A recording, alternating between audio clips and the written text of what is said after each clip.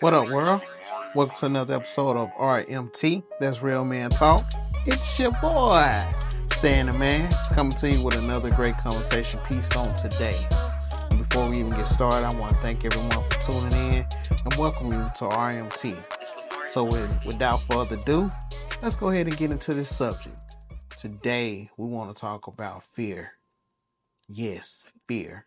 But I think every individual that's ever walked this earth has experienced fear. Everyone. They have experienced this level of fear, but they realize that it's not something that we should run away from, but it's something that we should embrace and learn more about. And so, with embracing, are you embracing the things that you are afraid of? And a lot of people break down fear as false evidence appearing real. False evidence appearing real. And we take that and we think that it's real to us because we done put into our mind the thing that we fear is the thing that's going on that's really in front of that's reality. We think the things that we fear are reality, and it's not. A lot of times we make it up in our mind, and once we get it inside our mind, then it becomes a reality in our life, and we think that it's something. It's kind of like doing virtual, and we just like if you go into the metaverse.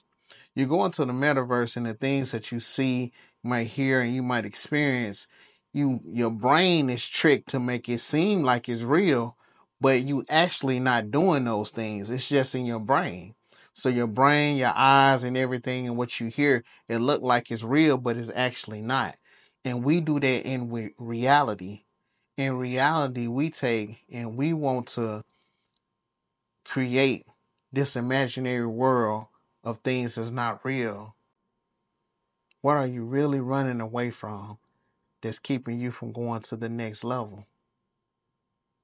We sit back and we want to blame everybody and everything else instead of looking inside of us to really search our soul to see what we really are afraid of.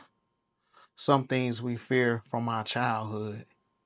It might have been an abusive father, abusive mother, not necessarily physically, but it could be verbal. It could be someone insecurities that we had when we was younger, insecurities we had when we was growing up, bad relationships that we had.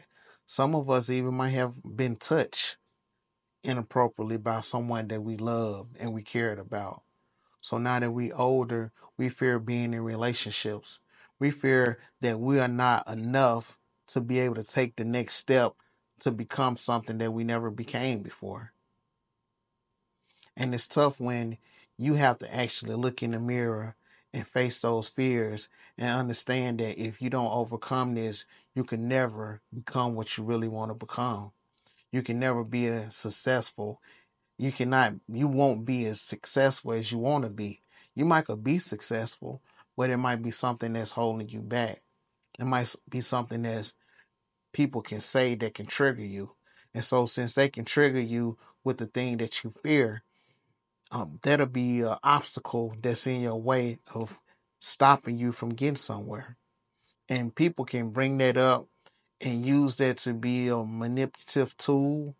And they can also use that to try to control you because they know you're afraid of it.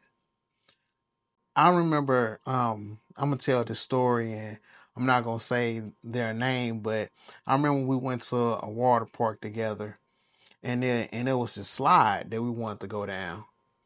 And the guy, we climbed up probably, when you go to these water parks, you got these flights of stairs. You maybe have 15, I might be exaggerating a little bit, but you might have 15 to 20 flights of stairs that you have to actually climb before you get to the actual water slide that you need to go down.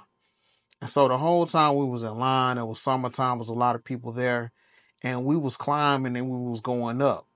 So once we got to the top of the water slide, the other individual that I was with decided to go back down.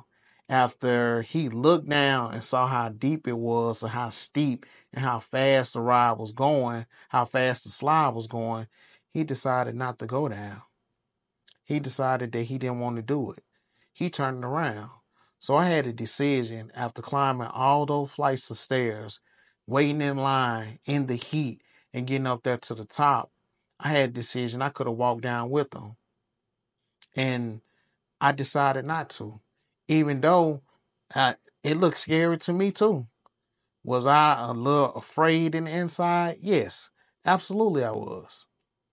But what I did, I just decided to go. I just decided to go ahead and go down and do it. Go on down the slide. So I got on. You know, they had a lifeguard at the top and at the bottom. So at the bottom, the lifeguard down at the bottom gave him the signal, gave him the thumbs up that the next person was up, and that was me.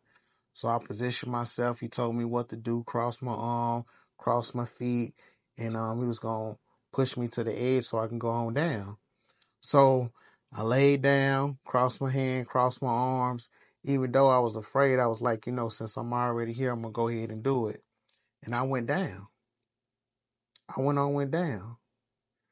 And and sometimes we would get to the point that other people that traveled all the way to a certain point in our life, we're afraid to leave them.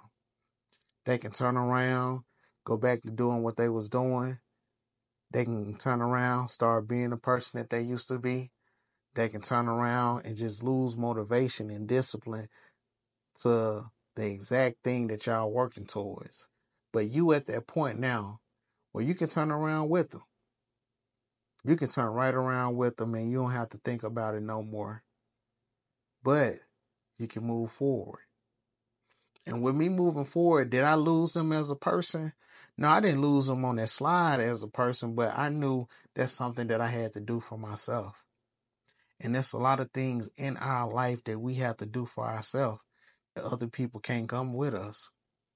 And we're afraid to do it by ourselves because we have that fear of what people gonna think, how they gonna feel. They still gonna be cool with me after I do this. How people gonna look if I post this? How people gonna how people gonna how are people going to react to the video that I post, or how I feel about a certain situation, or how I think about a certain situation? What if I post that? But you in fear of other people. But I'll tell you this, some things you just gonna have to do alone, gonna have to do by yourself. Because I tell you one thing that you're gonna have to do, you're gonna have to think for yourself. Can't nobody go inside of your mind, inside of your brain, and trigger and pull that fear out except for you. Only person that can face your fears is the person in the mirror. You are the only person that can face your fears. Ain't nobody else face your fears for you. That's why they belong to you, and it's up to you to face them. Is it hard to do it? Yeah, it's hard sometimes. It's hard. Don't get it wrong. It's hard sometimes. And it might take a little time for you to face certain things. And you might have to go get some help. You might have to go sit on somebody's couch, get some therapy. You know, you might have to go work through and face different situations in order to overcome that fear that you have of a situation. You might have to go talk or confront that person about that situation that happened between y'all. But you're going to have to figure out a way to let it go. And not only let it go, to work through it to get to a better spot for you. And one thing, I think all of us face fear. I think all of us face fear, and I think that's something that most of us have in common. It's just that a lot of people, even though they are afraid to do things, they still going through. They still going to do it. They still face what they need to face, even even when it's adversity, even when it's uncomfortable, even when it's not a favorable situation for them, they still face it. Even me getting in front of this camera, doing this podcast, I had fear of what people think, had fear of what people say. I had fear of what if I can't do this. I just want to have some fun. What if I really can't do this? But what if I can? And somebody out there that's afraid to get behind the camera, somebody that's afraid to pick up their phone and record themselves, they can look at this and they can say, hey, if Stan can do it, I can do it. If this guy on YouTube can do it, I can do it. If this guy I'm listening to on Spotify, on Apple Podcasts, if he can do it, I can do it too. So I just appreciate y'all for tuning in. I just want to touch a little bit on that fear today. And I appreciate everybody. Also, you can follow us on Facebook, Instagram, TikTok, Real Men Talk Podcast. Even here on YouTube, Real Men Talk Podcast. Like, comment, subscribe. And if it's anything that you want to hear me speak on Real Men Talk, just let me know. You can hit me on my inbox and let me know.